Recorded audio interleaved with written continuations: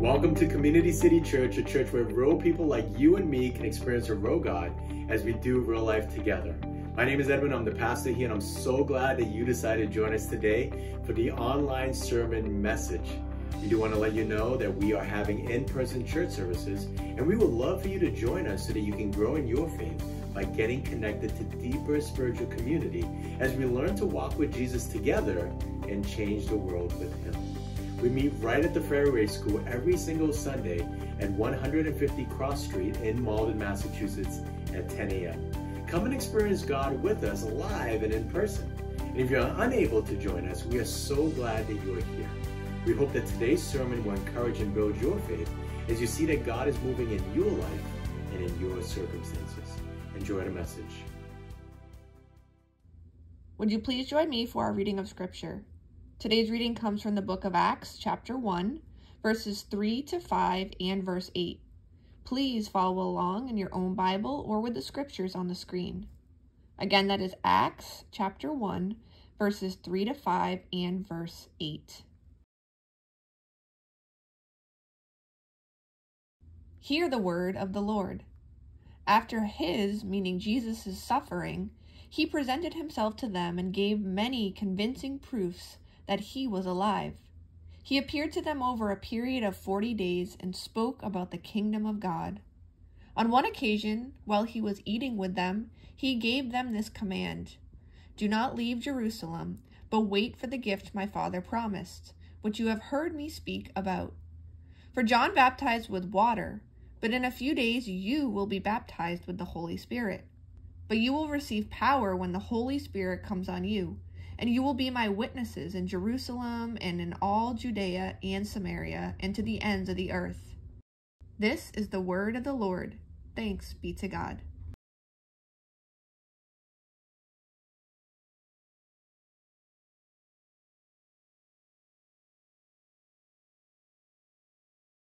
Looking at my life, I've noticed that the more self-reliant I am, the less available I am for God. And because I'm not available for God to speak into my life or to guide me in my decisions, the more self-reliant I have to become, because now I have to be in charge of everything as I play God over my own life. I find that the more self-reliant I am, the less God is a priority in my life, because I'm too busy managing all my other priorities as I focus on building my own empire, as I meet all my goals, my comforts, and my needs. I find that the more self-reliant I am, the more self-centered I become. My ego gets bigger because I think I can do everything myself and everyone is there to serve my needs and my wants. And as my ego grows, I become more self-righteous, short-tempered, and judgmental. And maybe you can identify with what I'm saying. But this is the crazy thing. On the outside, it can look like we trust God because we talk about trusting God, or maybe even go to church or serve God. But functionally, on a moment-by-moment basis, we know that we are really just trusting ourselves. Many of us can rush into doing things without talking to God first, because deep down, we think that we know better than God, because our source of trust is really our wisdom, our experiences, our resources, our connections, and our gut. And so yes, we may pray, but because we are so self-reliant, our prayers really end up asking God to help us to rely on ourselves even more. Or maybe some are even disillusioned by God because of circumstances.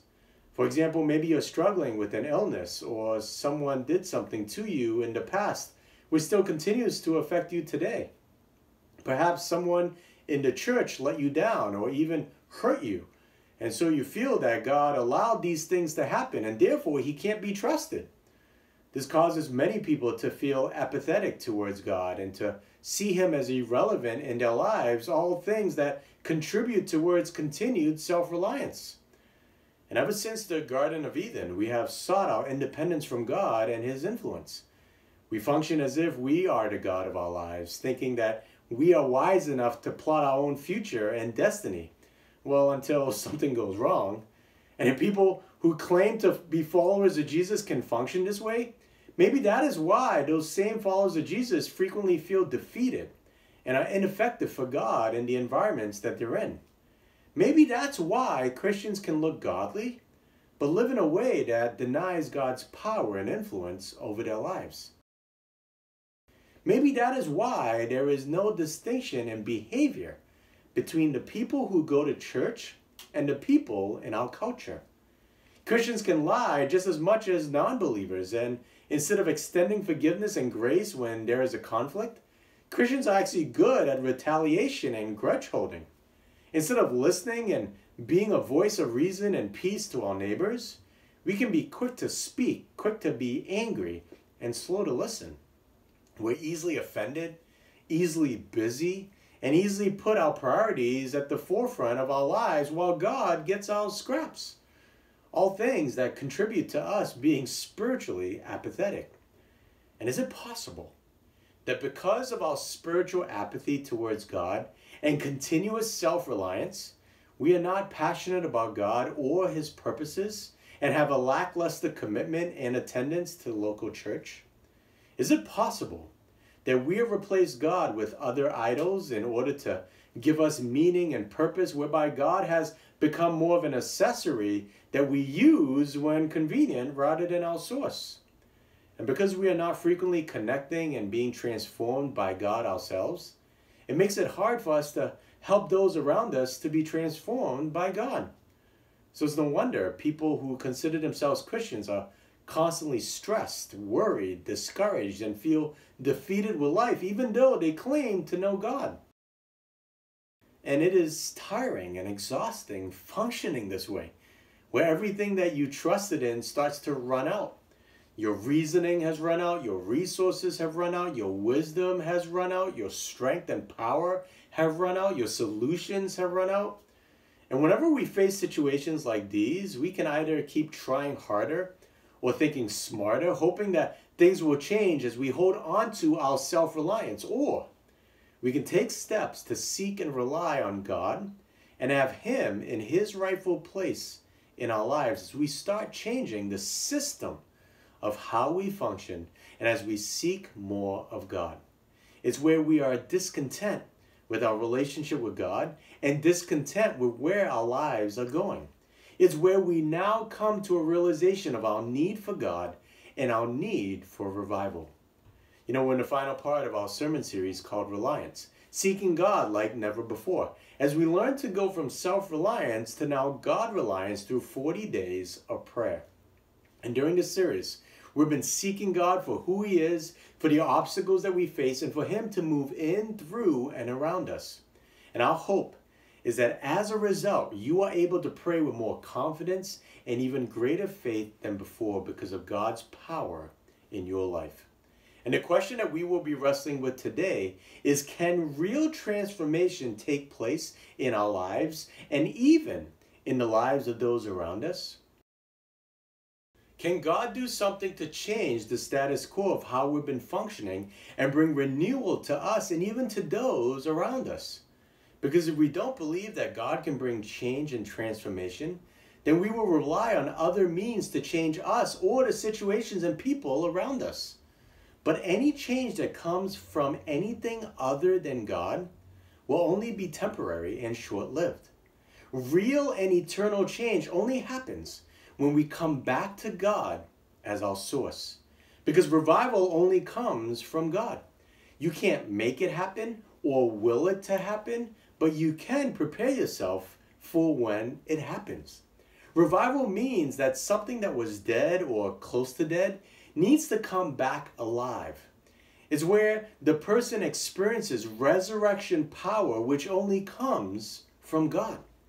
This power brings restoration, healing, and renewal to us, to our communities, and even to the rest of the world.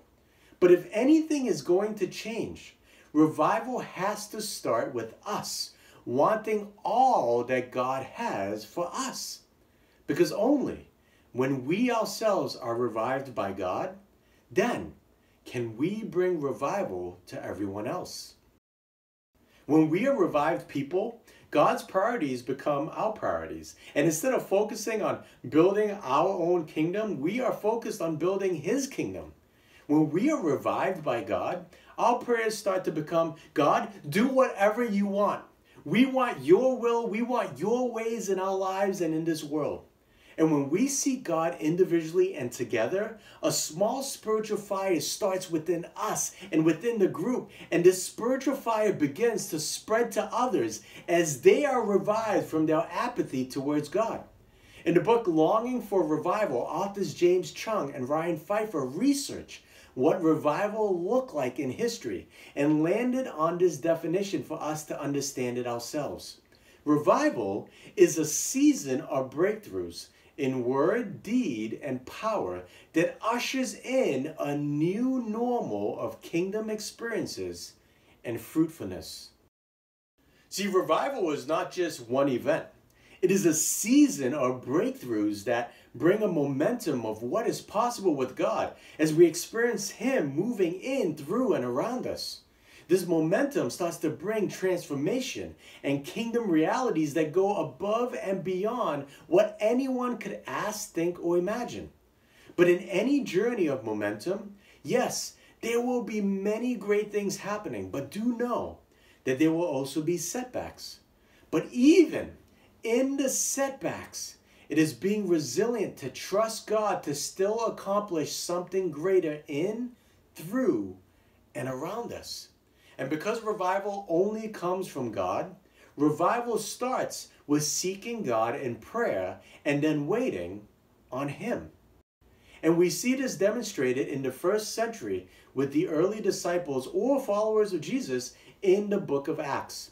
After Jesus' resurrection from the dead, He proved to the world that he wasn't just a mere man, but the God who came to save us from the curse of sin and death and to reconcile the broken relationship between God and humans. He presented himself to his followers over a period of 40 days. In fact, during that time, he was seen by more than 500 of his followers at one time. Jesus gave people convincing proof that he was alive, and he continued to speak about the kingdom of God. On one occasion, while he was eating with them, meaning his disciples, he gave them this command: "Do not leave Jerusalem, but wait for the gift my Father promised, which you have heard me speak about. For John baptized with water, but in a few days you will be baptized with the Holy Spirit." See, Jesus told his disciples to wait for a gift, and this gift would be the Holy Spirit who would come and comfort them, guide them to know God's truth, embolden them, and fill them with God's power to live like Jesus. In fact, the Holy Spirit is available to all who believe and receive Jesus as their Savior. Jesus knew that if his followers were going to make any impact in the world, they needed to be one with God, because apart from him, they would be able to do nothing. The work of true transformation was not going to come from self-reliance on our own efforts and power, but would occur only if we were relying on God and his power. Jesus said, "But you will receive power when the Holy Spirit comes on you, and you will be my witnesses in Jerusalem and in all Judea and Samaria and to the ends of the earth." If the disciples waited, Jesus promised that the Holy Spirit's power would transform and revive his followers so that they would be his witnesses all over the world. They would be his image bearers all over the place as they reflected God's love and power for all to see and respond to. And so 120 of Jesus' followers waited in an upper room and they prayed for God to move. They were not going to move until God moved, because if they were going to do anything of significance, they needed to be God reliant. And it is in the waiting that they prayed. And it's in the waiting that they were praying for revival within themselves and for revival with those around them. And it's hard to wait on God, isn't it? Especially when God promised something but didn't tell an exact timeline of when it would happen. But they waited, and they waited, and they waited faithfully, not moving, just praying. And it was in praying and in waiting that God was working as he prepared their hearts for something greater. It was in the praying and waiting that God began to undo any self-reliant tendencies as he began to form God-reliant tendencies in them. It was in praying and waiting that his priorities would become their priorities. Because if the disciples didn't wait for God and just went out on their own to do what God wanted, they would have attributed any success back to themselves and not to God. But revival is the work of God, and if any transformation is going to happen, then it is praying and waiting on God first. And after praying and waiting on God, Scripture says, when the day of Pentecost came, they were all together in one place. Suddenly, a sound like the blowing of a violent wind came from heaven and filled the whole house where they were sitting. They saw what seemed to be tongues of fire that separated and came to rest on each of them. All of them were filled with the Holy Spirit and began to speak in other tongues as the Spirit enabled them. God made his presence known to this group of believers in a spectacular way with violent wind, fire, and the coming of the Holy Spirit. Here, fire symbolized God's purifying presence, which burnt away all the undesirable elements of our lives, like pride and ego and self-reliance, as it now sets our hearts aflame for God as we go out to ignite the lives of others.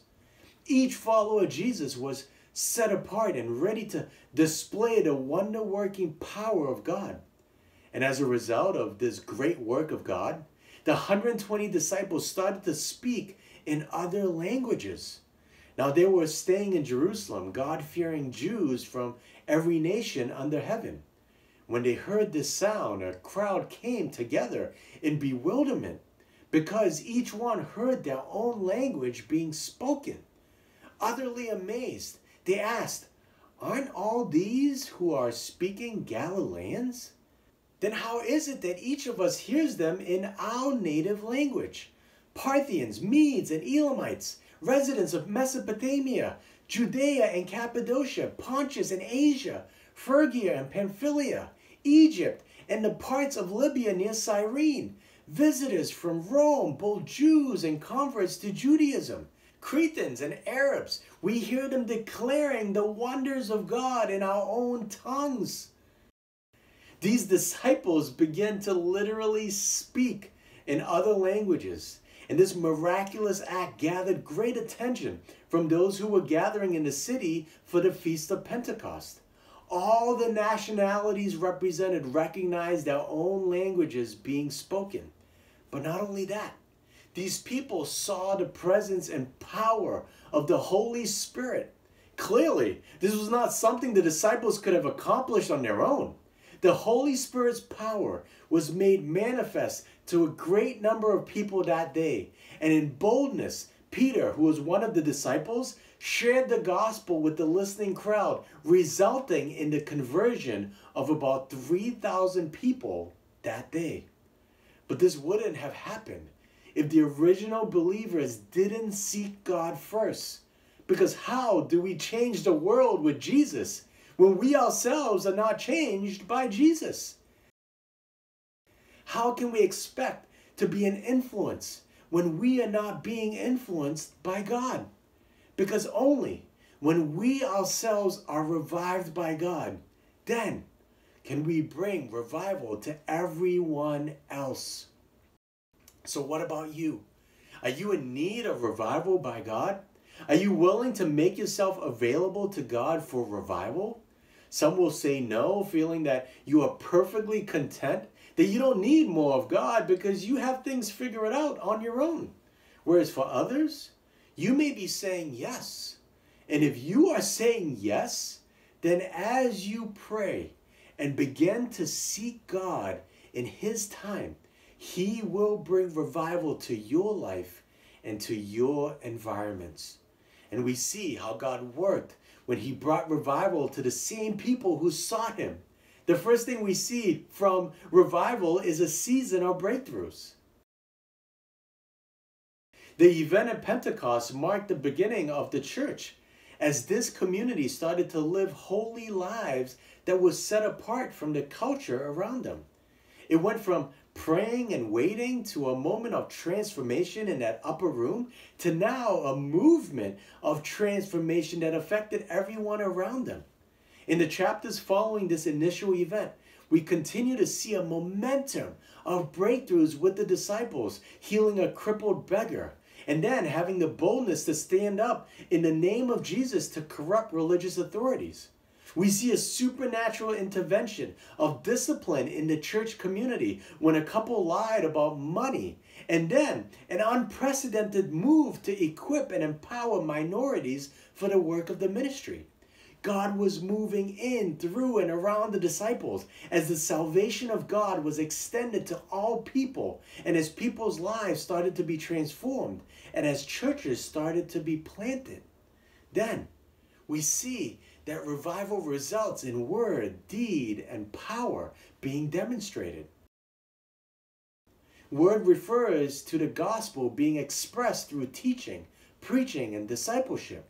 Deed is the expression of the gospel by extending compassion and justice in the communities that the church was a part of.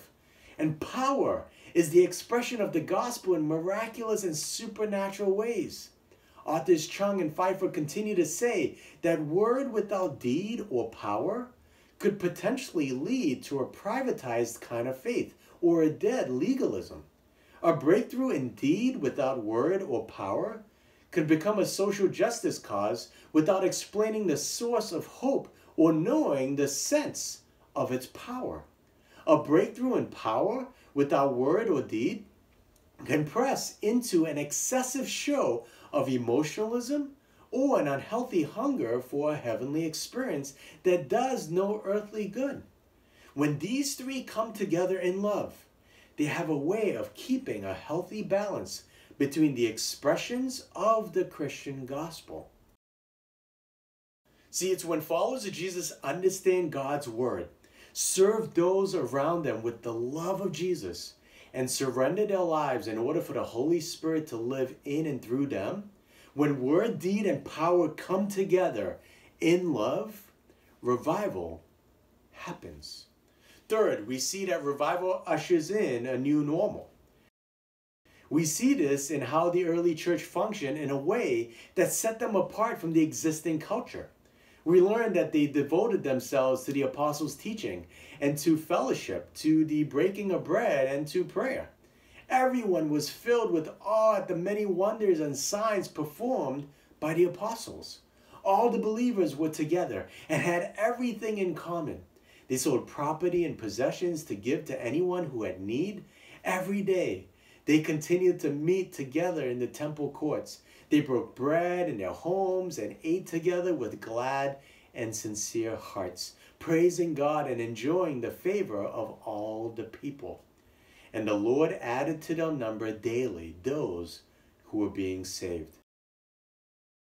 These revived people lived differently. They continuously sought God in prayer. They studied scripture individually and together on a daily basis. They lived surrendered lives where they freely gave what they had in order to help other people. They enjoyed being with each other and doing life together. And as a result, this transformation of what God was doing in their lives was evident to outsiders watching. It was so set apart and different from the normal that people from the outside wanted to know more and became hungry for God. As a result, people came to know Jesus and the church started to grow. And lastly, we learned that revival ushers in a new normal of kingdom experiences and fruitfulness. See, the purpose of revival is to advance the kingdom of God. So we are revived, and that spills over onto those around us. It is living out the values of Jesus and influencing the culture that is godless. See, revival is not just a warm, fuzzy feeling that I have for me to just experience with God on my own, thinking, hey, you know what, I'm good. I don't have to worry about anybody else. But rather, true kingdom revival by God should actually motivate us to not just think about ourselves, but even those around us.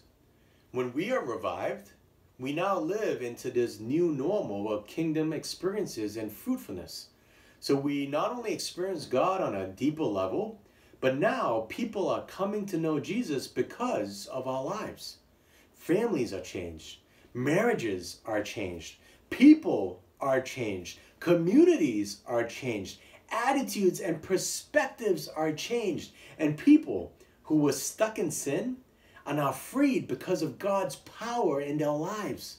Our goal becomes bringing Jesus to people so that those same people who are dead in their sins and dead in their despair can now be resurrected to new life in Christ and be revived to experience life the way that God had intended for them. It is where we go and be that light to those around us. But it is only when we ourselves are revived by God, then can we bring revival to everyone else. And so what does it look like to pray for revival? First, it is praying individually because revival starts with personal encounters with God. Because remember, it is only when we ourselves are revived by God, then can we bring revival to everyone else? And revival in your life always starts with you being serious and consistent about God, not being wishy-washy or making excuses. It is seeking God and surrendering to His Spirit so that you are ignited by God as you become a flame that He now uses to set others afire for Him. And in order to do this, we have to love God without schedule. You know, many of us will say that we love God or want more of Him in our lives. But when we look at our schedule, we don't make time for Him. We say we don't have enough time to pray, to daily read scripture, to join a life group, to serve, or even come to church on Sunday. But yet, when we look at our schedules, we see that we do have time. It's just that other things are a priority instead of God. Because the reality is that we make time for what is important for us. So when God is not a big part of our schedule, that already speaks volumes as to why we may not be seeing Him move in our lives and why many remain apathetic towards the things of God. So how can you change that so that you can invite God in for revival in your life?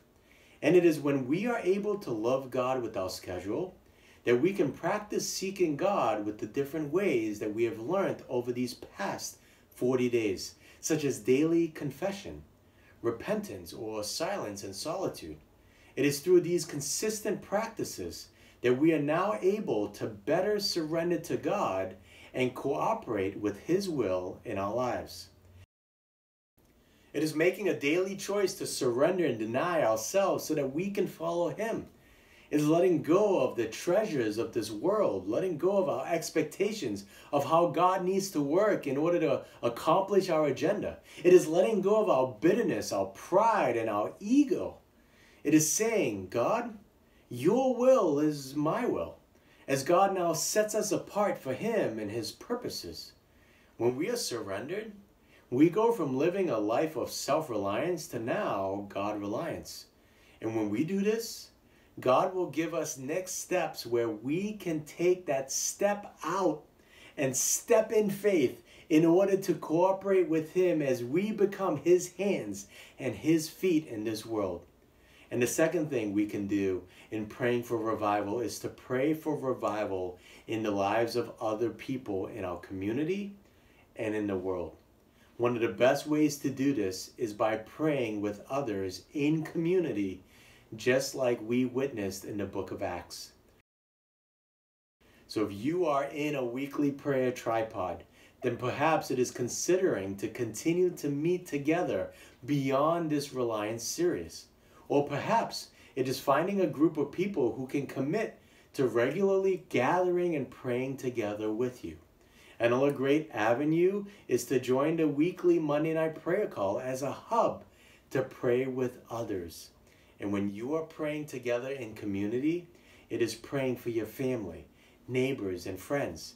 Pray specifically for God to move in them as they experience revival and break out of their spiritual apathy. Pray that they will be awakened to the reality of their sin and express their need for God.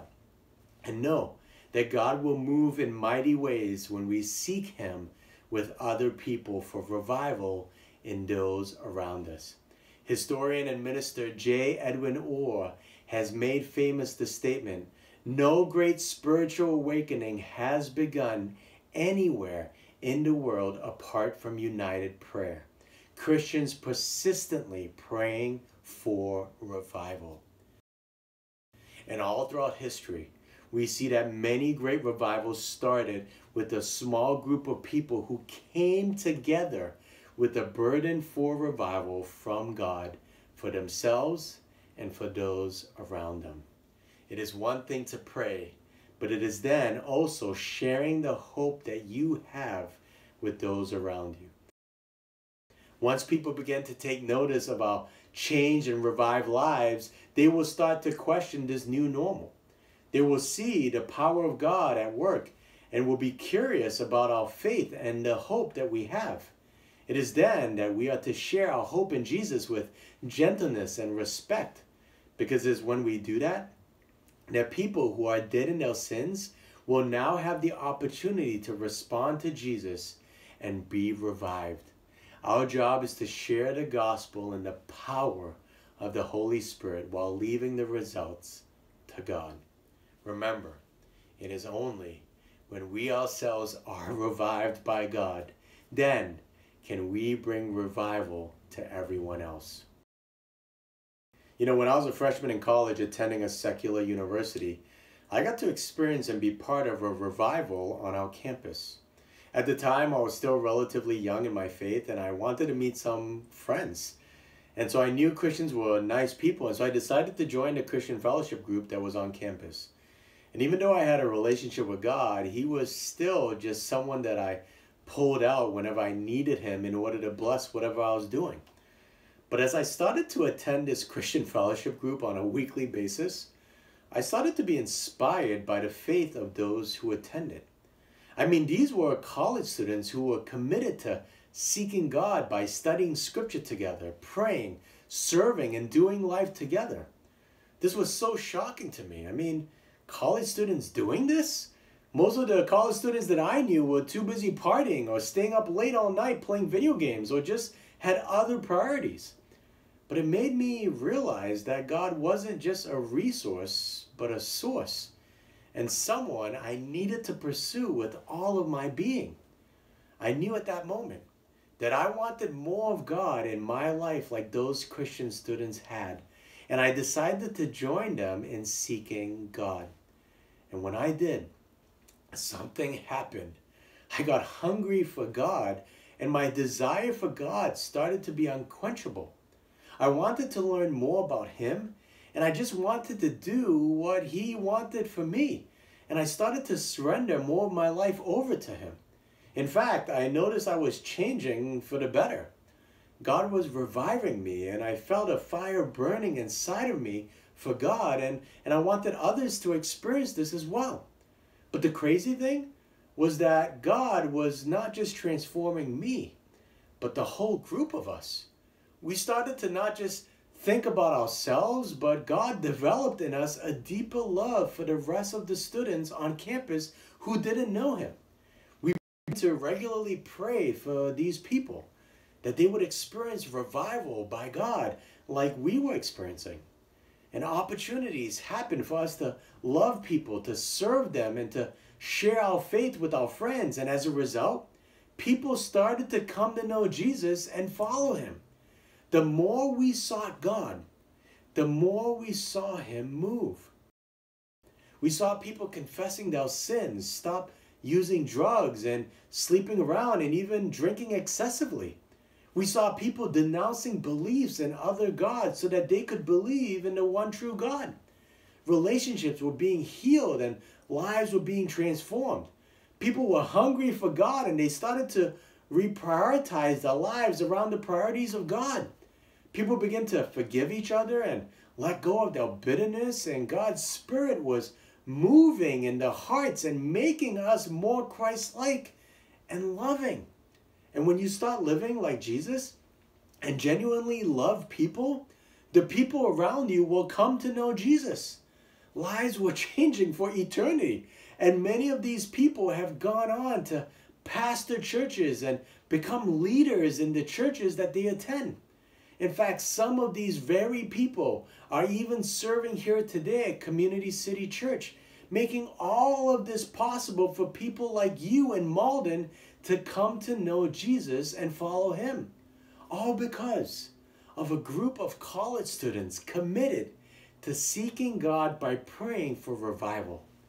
Because remember, only when we ourselves are revived by God, then can we bring revival to everyone else. And revival always starts with the little few who are serious about God and who are ignited by God and who become flames for God, whereby others can be set afire. So what about you? Do you need to be revived? Are you hungry for God or apathetic for God? Are you holding on to your own agenda, or are you willing to surrender to God's agenda for you? Do you want your will, your way, your own life? Or do you want God's will, his way, and his way of life? Are you settling for your vision for your life? Or are you willing to surrender to God's vision for your life? So if you're going to pray, pray for revival for both yourself and for those around you. Do it individually and do it in community and see what God does. Because when he moves, get ready to catch it. Because if we are not available for God, we will miss that move. We can't create the wind, but we can create the sails in the boat to catch the wind. Because when we catch God's wind, our lives begin to make an impact for him. Just imagine if we prayed for and experienced revival in our church, just like the one we read in Acts. Imagine if our lives were used by God to bring hope to others. Imagine if we changed the world because we ourselves were changed. Remember, it is only when we ourselves are revived by God, then can we bring revival to everyone else. And when that flame ignites in us, we are now able to ignite the fire for God in others. Let me pray for us. God, we need you and we need revival in our lives. So revive us, oh God, and transform us so that our lives can be used by you to bring hope and transformation to those around us. But it has to begin with us. And so Holy Spirit, move in, through, and around us as we surrender to your will and as we surrender to your ways. You know, as we continue in prayer, maybe you're hearing all this and you realize that you don't have a relationship with God and that you want one. You want to experience his revival and you want to experience his love and hope. You want to experience his mercy and forgiveness for your sins. Well, know that God loves you so much and that he came to earth as Jesus in order to forgive you for your sins and to create an avenue so that you can have a real relationship with him now and for all eternity. He lived a perfect life and he chose to die for your sins and mine so that we could have forgiveness and new life in him. And not only did he die, but on the third day Jesus rose from the dead, proving to the whole world that he wasn't just a man, but the God who saves. And if that is what you want, then I want to invite you right now to ask Jesus to come into your life, to save you from your sins and to transform you into the person that you were meant to be. If that is your desire today, then will you pray with me right now saying, Heavenly Father, forgive me for all of my sins. Save me and make me new. Fill me with your Holy Spirit so that I can follow you for the rest of my life. Help transform me into the person that you meant for me to be. In Jesus' name I pray. Amen and amen. If you pray to ask Jesus to come into your life, then that means that you now have a relationship with the God of the universe and that you're part of his family. Please email us at info@communitycitychurch.org to let us know of your decision, and we would love to get to know you better and even give you some resources to help you to grow in that relationship with God. Now go in peace to love and to serve the Lord.